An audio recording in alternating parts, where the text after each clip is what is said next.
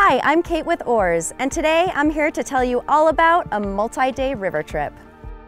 To start out your trip, be sure to read all of the pre-trip literature that we send you. Make sure to follow the packing list on the Before You Go document for your trip, and show up on time to your meeting location, ready for an adventure. For most trips, your pre-trip meeting will be the night before you depart.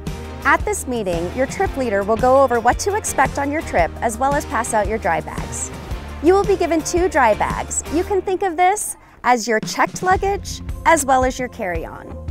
Your checked luggage will be inaccessible during the day while you're on the water.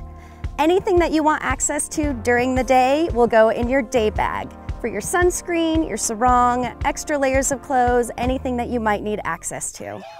On the day your trip leaves, you'll be responsible for getting breakfast on your own, and then you'll head to the meeting location to meet your trip leader and your transportation to the river, where you'll meet the rest of your guides and they'll give you a safety talk before getting on the water. Your boat options may include an oar raft, a paddle raft, a dory, an inflatable kayak, or stand-up paddleboard.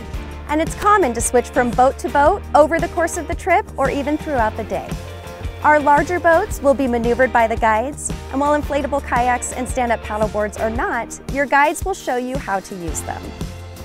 Your personal flotation device, PFD or life vest, will be required at all times while on the water, and your guides will let you know when a helmet is also required. On cooler weather trips, wetsuits and splash jackets may be provided. On a typical multi-day river trip, you'll spend roughly about 6 hours on the water each day. In between the rapids, you'll typically have calm stretches of water, perfect for wildlife viewing, chatting with guides and other guests, or even going for a swim.